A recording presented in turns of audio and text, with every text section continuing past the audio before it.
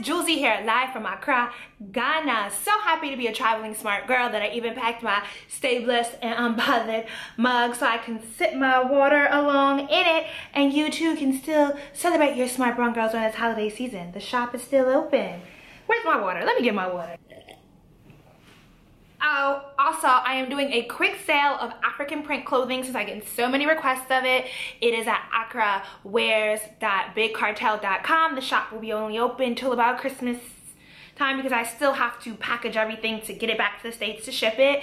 I might even add this shirt that I currently have on. Comment down below and let me know, do you like my shirt? So I have not watched a lot of TV since getting to Ghana in November, but I was missing being Mary Jane. So I decided to use the last few gigs on my little Surfline Wi-Fi and catch up on the final episodes of season 3, and I am so very happy that I did, girl.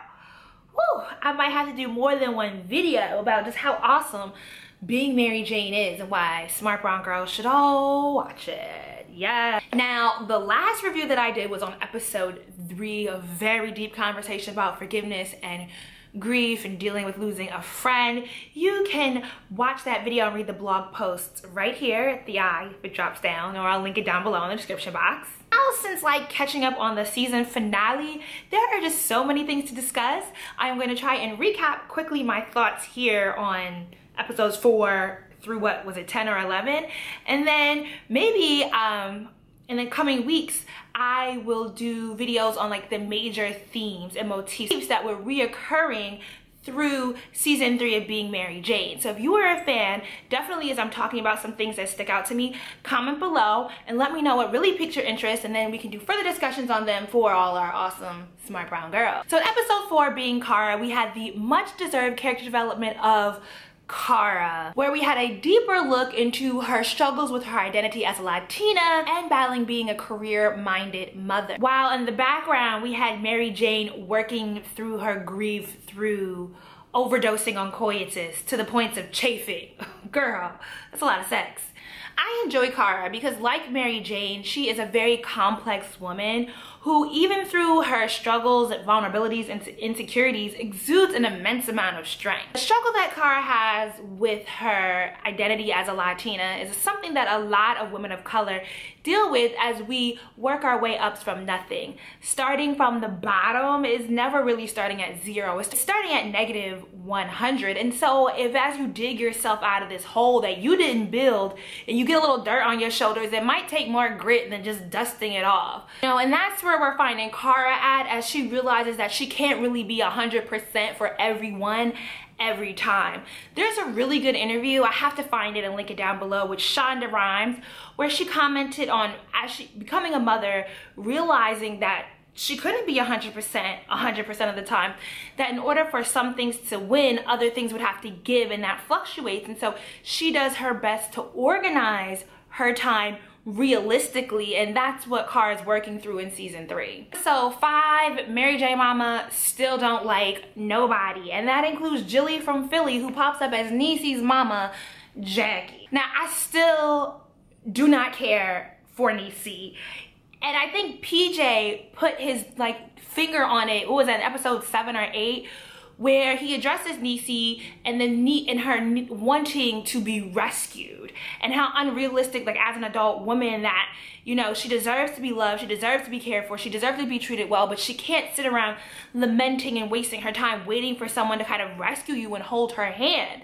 You know, and I as much as I don't care for Niecy, I do appreciate her, and I kind of get her whole, especially with this episode where Jackie, her mama, pops back up, in that she never had a real childhood. Like, she was never properly loved or nurtured as a child, and so her extreme want for love and care, she's placing it in a very shallow want of materialism.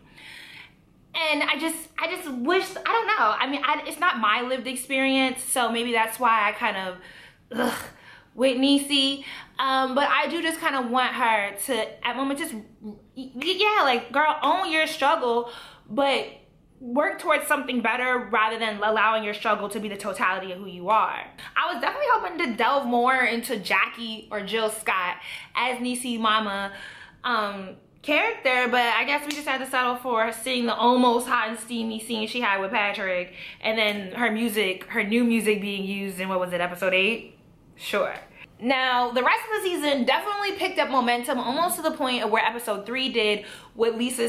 There was a lot happening, and I love how Being Mary Jane ticks off on all the major issues that we're dealing with in like real time. Like, when did they record this show that they could slide in talking about terrorism and the coverage or the lack of coverage of what's happening in Africa, and even calling out the terrorist attacks in Baga, yeah girl. To discussing police brutality in the season finale. Sorry if it's a spoiler, girl, but if I'm catching it a week late and I'm in Africa where I don't even show it, girl, you should have been caught up.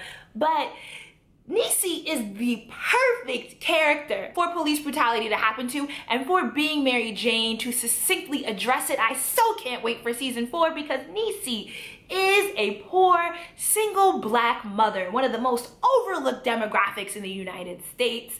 And fortunately for Niecy, she does have some influential relatives, so it's gonna be great to see how that kind of plays out in the following season. But, you know, good job, Mara Braca Kill. Another theme was Mary Jane drinking the Kool-Aid, getting that primetime spot, but losing a sense of her integrity and what she really stood for. Even though it was through the very conniving Cece, you know, whenever Loretta Devine popped back up on your screen with that little high-pitched, sweetest pie, oh, little old me voice, you know she ain't up to shit. She conniving her way into something.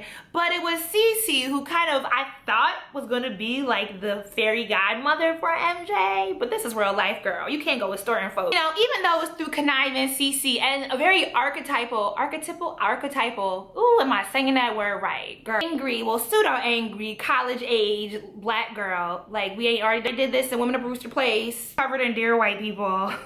You see this character kind of portrayed a lot, but it was that helped Mary Jane find her way into understanding how to use the master's tools to bring down the master's house. When that quote came across the screen, make me a slave but pay me enough, girl, I wanted to copy and paste that on so many Instagram accounts. We definitely live in a society that is upselling a lifestyle without any actual content, and therefore doesn't really stand for anything. But again, as Cece said, we prefer things and not value. Girl, such a conniving woman. She really was smart. And I love that. I love how they play that, you know, it's not like she was some poor, broke down woman that was just after money. Like, she knew her shit. Such a, damn son, that was so cold-blooded. Women's sexual identity has been a strong undercurrent throughout the 3 seasons of Being Mary Jane. And when they did the episode with Nichelle, talking about what's a hoe count, yes, I was just like, Nichelle is that friend that every woman needs to validate her ratchet in the moments where she wants to beat herself down for actually doing something that she wanted to do. Like, girl, just have a little fun sometimes, and you ain't a hoe unless somebody know. My personal belief is you ain't a hoe unless somebody know. You know, you want to talk about my sexual life, then name names, nigga. If you can't name names, nigga, then you ain't got nothing on me. You ain't got nothing. Ladies, just remember, don't waste time putting a clean condom on a dirty dick. Let me find out where to get a hold of them at-home STD kits. I was watching that scene like, ooh, yeah, yes for safety. Your vagina is a beautiful pH balanced vessel, and you need to know. But girl, where do I get these kits at? Like, where? Niecy pops back up like every other topic, but she also very strongly highlights the struggles that middle class, upper middle class black families have with passing their wealth onto their offspring, and the kind of struggles with wanting to provide for them and care for them, but also having to let them fight their own battles, and how much is thrown at the black family to keep up and persevere. I don't know that I have a full understanding of MJ's father's willingness to kind of enable Niecy financially in her lostness, but putting the foot down very strongly and on Patrick. Like, I get it, but then I don't get it. And you know, because he says things about Patrick and that you, like, how you get so caught up in protecting your child that you forget how to fight for them. Or maybe I'm messing up the quote or whatever, but kind of alluding to the fact that you you want to overprotect your kid, that you don't allow them to confront their own demons and really get over it. But then it's like, aren't you in theory repeating the same thing with Niecy again? But yeah, I understand. Something that I really understand about being Mary Jane is that I don't necessarily have to understand every character's plot line, right? Like, a lot of what Mary Jane does really well is bring up some things for us to have a conversation, a discussion on, because we don't get it, but others may. Just like Mark in 2015 wanting to hide his sexuality versus using it as something to really amplify the plight of gay black men. But on the flip side, you know, why just because I'm gay do I have to be the spokesperson for all gay black men? Maybe I just want to be me and be regular.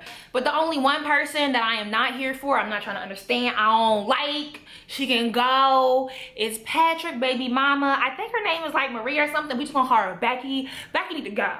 I don't like nothing about Becky. I don't like her. I mean, I'm happy that she pulled Patrick's card because he only we take Percocets, pill popping, whatever. That's only some shit white boys get away with. That's still drugs, boo-boo. Don't do them. But other than that, she's just, ugh. Like, every time she walks on the screen, I'm just like, oh no, this bitch. What's she gonna destroy now? Kara's disdain for Marisol. Girl, we have to do a whole nother video. That and the interracial dating topic, I ain't got time to discuss that in this video. We're gonna do a whole nother topic on that one. Hitters, hitters, hitters.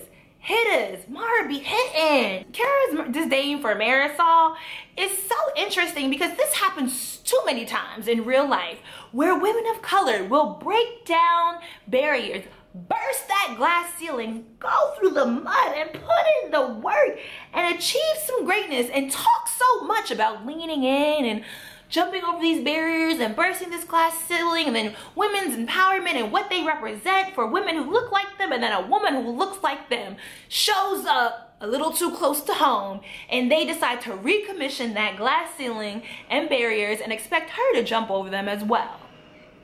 Kara definitely stuck her heels in the mud with Marisol and was too slow to pull them out, and so now, ooh girl, it's gonna be real tough for Kara because HR with a black woman.